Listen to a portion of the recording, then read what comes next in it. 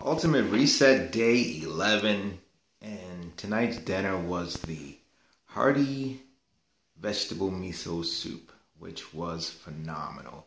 Again, just things that if I was in a restaurant and saw that on the menu, I'd just scroll right on past that and just keep it moving. Just what's next? Where's the burger? Where's the steak or something like that? But it was pretty damn good. And I think the one of the things that impressed me the most is that not only is it good, but I made the damn thing myself.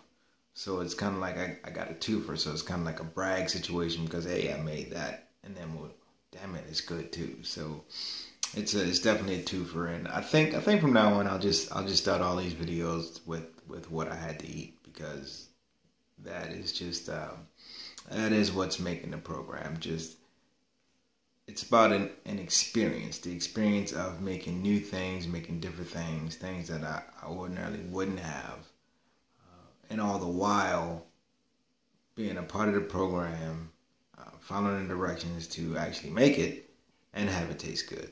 So I think this is a good little exercise, and now that we're more than halfway through, I think I don't anticipate any other issues for this next week and a half, and everything should be just smooth sailing from here on out.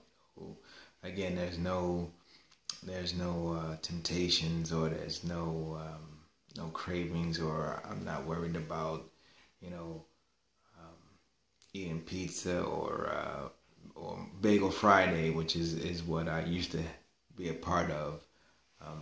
Eating bagels every Friday morning, and no, tomorrow I'll have a fruit plate, a fresh fruit plate. So there's no issue with that. I don't have a problem with eating the fruit over the bagel, and I think that is it shows some growth. It shows some dedication to the program and dedication to myself, which is what this is all about. So again, thank you all for being in my corner and watching these videos and just having me talk and explain to you this program. So it's a lot of fun. It's interesting, and it's delicious food. So that's the Ultimate Reset Day 11. Stay tuned.